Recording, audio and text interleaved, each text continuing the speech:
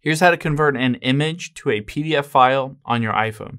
Now, if you're on your iPhone and you have a specific image and you want to share it as a PDF or save it somewhere, any of that stuff, I'll show you how to do it. Let's open up your Photos app here. And the nice thing is you don't need a third-party app. So let's just go through here and say, choose this photo is the one I want to switch to a PDF. I'm going to tap on the little share icon at the bottom left.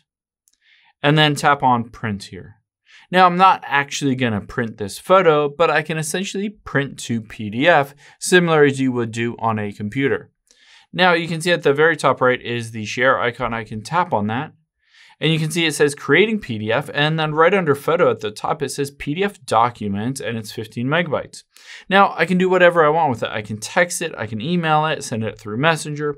I can hit save to files, let's do that. I can save it on my phone as basically a PDF file. From there, I can save it, I can send it, I can do whatever I want with it. But now I've converted that image over to a PDF. Hope this helps. If you have any questions on that, leave them in the comments down below, and I'll catch you on the next one.